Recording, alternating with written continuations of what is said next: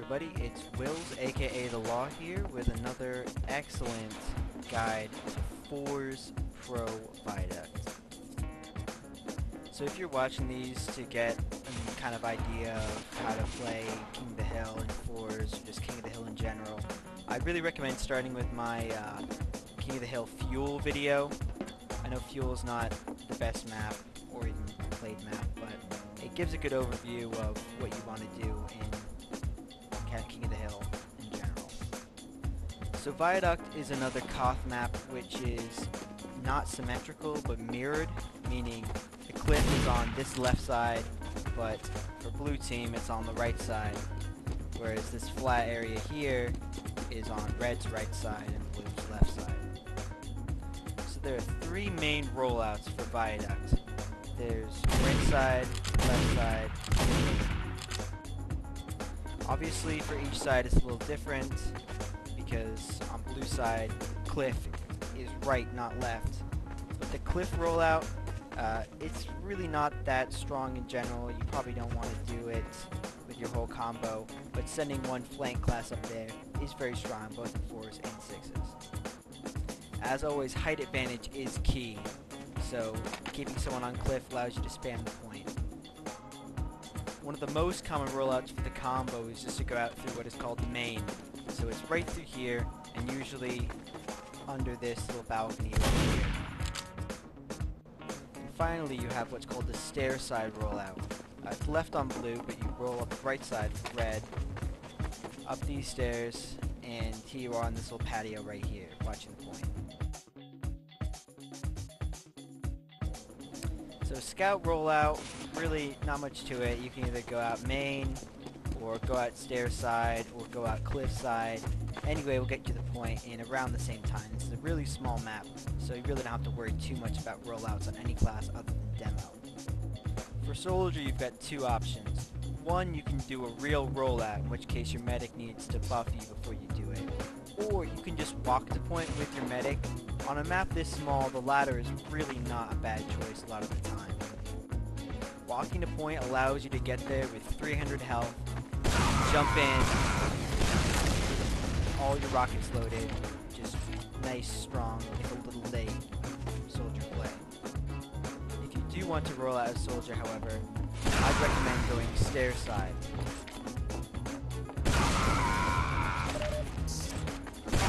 Grab that pack, and you can land up on this roof here, giving you a little bit of height advantage, or just walk through this tunnel.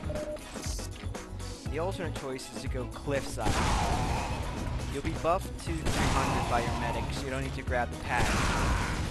But if you get up here, kind of rain hell down, and even jump up on this rock here. The demo rollout is important to get there as quickly as possible. You want to just throw two stickies, have an overheal, get onto the point, and spam down into choke. It's really important to get aggressive with your demo man and have a scout come and back him up to protect him, because if you can win this mid-fight, you can win the entire round. Your combo is going to want to either come up under here or up on stairs in general. Occasionally you will go up this left side, but that's only to switch it up, and in general can be treated the same as coming through main. Viaduct is a map that really rewards aggression, so keep that in mind. Get the high ground, fire down. If you're up here, it becomes exponentially harder for them to get you off. There are lots of cute names for all the little places on this map, but in general I find it's easier if you just use general names. So this is cliff, this is patio, and even stuff as simple as right side, left side is a lot more useful than using really specific names. That said, this area up here is commonly called China. So if a team you're on or somebody on your team refers to somewhere as China, you know where it is. This balcony up here in China is a common hiding place for snipers. So be very careful if you think they are running a sniper, or you've seen them run a sniper in the past. Your flank should keep a solid eye on tunnel and their stair area, because this is a good common place for a team to push up onto point. After a mid-fight goes down, one of two things will have happened. You'll either have won the mid-fight or you've lost the mid-fight. If you've lost the mid-fight and your medic is out, excellent. Tell your medic to run back to spawn and wait for respawns. If your medic is dead, however, you need to sack for the medic. On a map as small as this, a single crit charge or an uber charge can really make all the difference. And because you come up much faster when you don't have the point, it's totally worth trading your lives for their medic's life. But hey, maybe you did win mid, that's great. If they are down 2 or more in 4s, 6s is a little different. If they are down a solid number of players, you want to do what's called a forward hold. I addressed this in my last video, forward holding in general, so you might want to re-watch that if you're a little iffy on what that is or why you do it. So here's the basic overview of how to forward hold on Viaduct. The basis of my forward hold is going to be off of a 6s experience, but the same general feel should translate into 4s as well. First of all, you want your demo, buffed preferably, up on this cliff here. From here he can watch and stick you up this door, as well as watch and stick you up this door as well, over here. As tempting as it is to continually pocket the demo, in this case it might be better to let him sit by himself, leaving your other combo a little stronger. So therefore I'd recommend you have your soldier and medic, and maybe scout, unless you want to off-class to something else at this point, over here on this stairs side. Here you can watch this door as well as this door and generally span them out from pushing in easily. On that note, I do want to point out that forward holding with a scout is not necessarily the best idea. A pyro is a lot stronger, and maybe you could even throw in an engineer if you really wanted to stick them in their base for the entire round. If they try to push out stairside here, have your demo rotate over onto balcony. The additional spam will make them force the Uber early, so they can't use to get onto the point as easily. If they try to come out main, same thing. Demo rotates over, combo moves over, and you spam them out, make them force Uber. You don't want them to leave their spawn at this point without using Uber. Finally, if they try to come out left side, which should be extremely hard with all the sticky traps and spam your demo's throwing down, this should be the side they least likely want to push out of. Then you can start having your combo rotate over, all the way from right side to left. The point of this forward hold, again, is to make sure they pop their Uber early, and they can't use it to capture the point as easily. So okay, that's all well and good. What if you messed up mid, and now you've got an Uber disadvantage, right? And they're doing a forward hold on you. Well, the first thing you want to do is you want to get 2 of your players, right? Probably the demo and soldier. I'll let the scout stay in spawn and build Uber with your medic, right? And you want to take them and just suicide to try and kill the enemy medic. Coming out main is probably the best for this. You're going to go for a kind of suicide bomb play. It's got the biggest area to come out of, and it's the hardest to spam.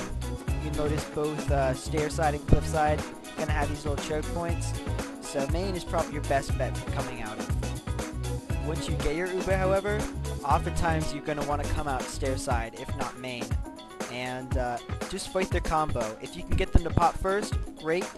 If not, even if you have to pop first, just focus on getting as many frags as you can. Again, in 4s, 2 frags is huge. You have a huge player advantage now. If you can pop them so you have an Uber advantage, their forward hold is over. Vice versa, if you are forward holding and they force you to pop your Uber early, your forward hold is over and you have to back up. You do not want to forward hold unless you have an Uber advantage, because you will just die when they pop Uber into you. A couple general point capping tips. You can use something called corner capping. Right here, I'm barely on the point, and it still caps. You can do that if you want to cap even if they're spamming the point. That could be a really useful tactic. Both scouts and soldiers are extremely useful on this map, extremely mobile. You can jump almost anywhere on the map and really get around quickly on this very small map. A couple common mistakes you often see is if you are getting spammed out, some teams will just like to take it or just let their Uber get forced. Obviously that's a terrible idea. So if you're getting spammed, rotate. Just move to a new position where they can't spam you as easily, and don't force the Uber unless you want it to pop. It's very tempting to hold in this house because, oh, I can't get bombed, like, I can see the point but they can't shoot at me, but this is a big mistake.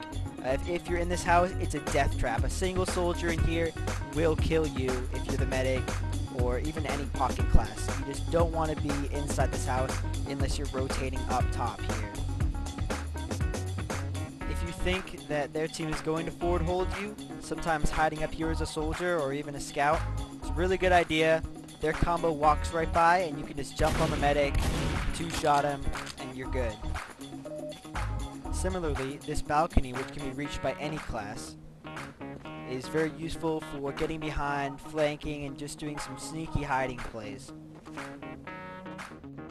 And yes, they have fixed it so both red and blue windowsills can be walked on now. On the flank, keep in mind you got a lot of health packs here, ammo packs, health and ammo back here. This ammo pack here is very commonly reserved for your demo man. If you're a scout and you're missing a single shot, please do not pick this up because your demo most likely needs it to keep up his constant stream of spam over the point into the two chokes here. Finally, if you're a soldier holding on cliff, this health and ammo pack here are essential for keeping yourself fully buffed as you watch this point.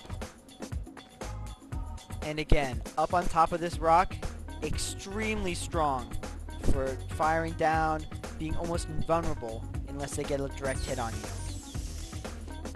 Any class can go up these rocks just by shift jumping, crouch jumping on both sides.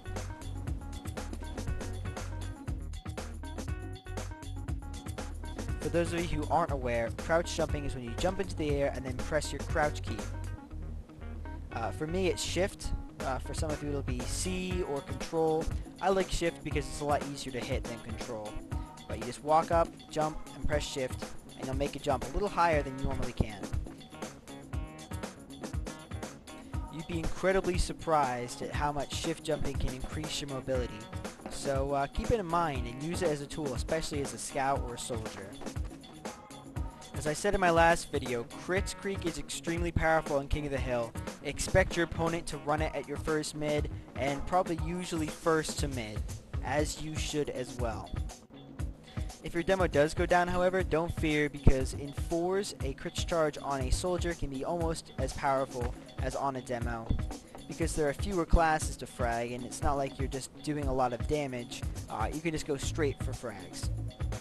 A soldier's 4 rockets is easily enough to take out every single player on the other team. In lower level play, you may notice that teams prefer to use Uber rather than crits. Feel free to punish them for that. If you run crits, you'll get it first. You pop it early, and they don't have Uber advantage anymore because they're dead. Similarly, running a pyro when they have regular Uber means you can just easily shut them down by standing at the top of these stairs here, or even here at main. They won't be able to get through because you can just air blast them back. As long as the scout goes down, they don't have any classes who can kill a pyro, if your air blasts are good enough at least. Also, remember that if you don't have the point, your life is worth a little less, which means if you trade kill for kill, then it's in your favor to do that, as long as you don't have the point. Vice versa, if you do have the point, don't trade away your life, because it takes you longer to respawn. As always, thanks for watching, guys. Hopefully you learned something, and good luck on Friday.